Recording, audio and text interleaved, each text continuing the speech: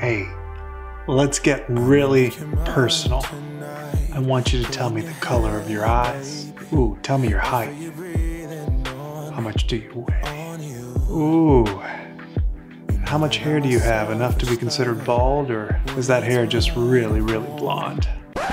Does that make you uncomfortable? Does it?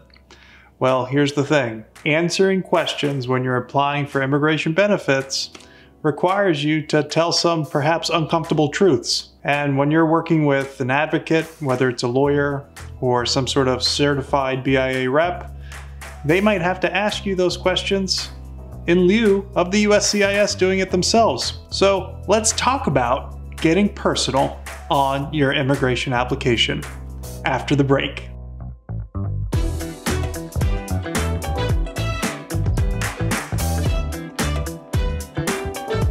Welcome back, everybody. This is Law Great, the channel where I give you reliable information to help you make better decisions and avoid costly mistakes. My name is Damjan Denoble, and this is fronteraTECH Law's awesome YouTube channel. So one thing that comes up periodically in some of the lawyer chat groups that I'm in is that a client gets mad at a lawyer for asking a personal question. And one thing I have to do on a daily basis is ask personal questions. Things that our paralegals have to do on a daily basis is ask very personal questions. Now, on the one hand, you have stuff that's sort of like, vainly personal. So I got to ask your weight, I got to ask your height, I have to ask, the color of your eyes. Truth be told, years ago when I would do that in person, I would sit there, I would ask questions and I would kind of write them down by pen. It was awkward. It's awkward saying, and how much do you weigh? Especially if you're a man asking somebody of the opposite gender. But for whatever reason, it makes me feel awkward. I don't know if it should, but it made me feel awkward. And so now I typically just send out a questionnaire and have somebody answer it themselves. So that's just the stuff about your body, about your appearance. But then I have to ask you as your lawyer, tell me about your criminal history. Have you ever been, rejected from getting some sort of immigration benefit?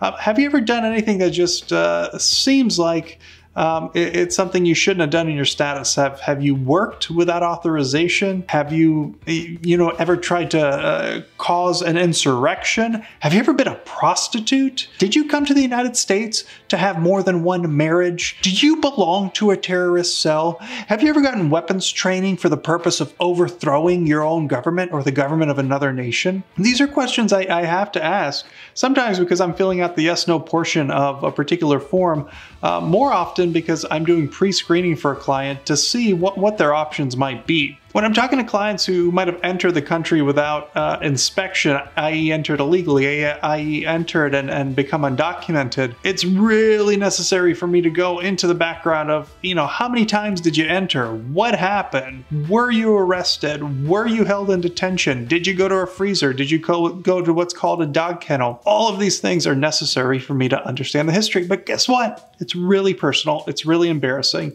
So as attorneys, those of us who are trained well, we know that we can't just jump into those things. And it requires some prep of a client to help them understand that, hey, I'm here for you, but I'm going to need to delve into all your personal stuff in order to better help you. Some clients, maybe they aren't prepared, or maybe they just don't get it. They understandably recoil and say, why are you asking me all this personal stuff? That seems really personal. Why do I need to do this? Isn't immigration just filling out a form and then like the person I love or just like kind of want to help comes over? Well, the thing is, it's not. It's an incredibly, whatever immigration process you do, with almost no exceptions, is now an incredibly intrusive process that involves extensive background checks, that involves disclosure of very personal details. Yes, your weight, your height. Yes, your criminal background history, right? Yes, your marriage certificates and the death certificates of prior spouses and divorce certificates. And if you're applying for certain things like asylum or you're applying for certain waivers, you have to talk about the times that you entered the country illegally, perhaps. As your lawyer, it's my job to help you navigate what those different avenues are. And so I sometimes have to be even more personal in asking you questions that the USCIS will be.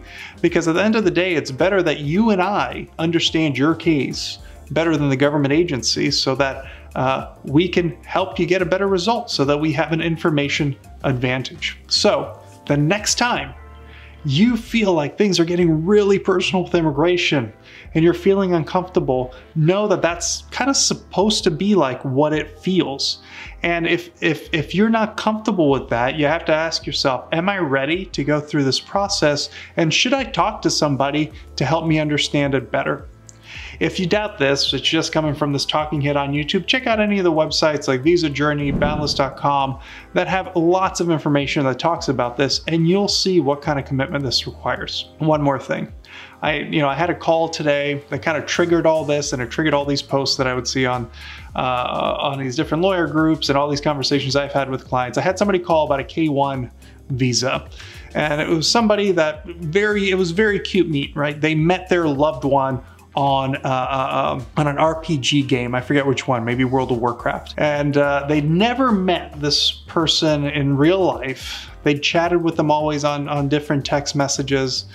And they're like, well, we want to get married. I want to marry this person. Things are not great in their home country and we care about each other and I can't stand by and do nothing. And I proceeded to ask questions about the relationship, like, hey, did you talk about your goals for life? Why do you want to get married? And the person clearly hadn't thought through these and was kind of taken aback that I would ask these things, like, why do you need to know that? Well, I need to know that because on your K-1 fiancé visa application, you need to demonstrate that you know that. You need to know who you're getting married to, why you're getting married. And it turned out this person hadn't even met the other person and in real life. They just continued this relationship for a long time online. I suggested that they, meet in a third country and do some other things. But the point is they were taken back by what to me were very straightforward questions. And I wanted to be like, hey, I didn't even get personal yet. I haven't even scratched the surface.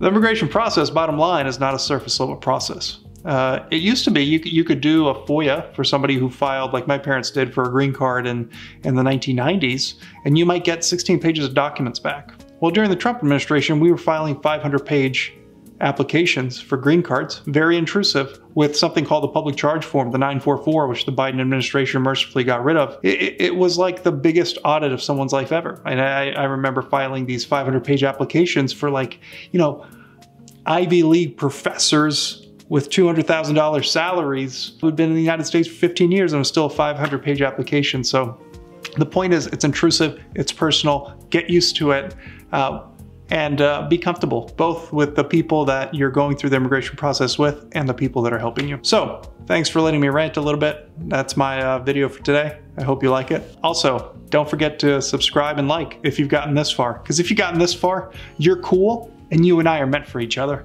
We're meant to see more videos together. So go ahead and subscribe. Thanks a lot.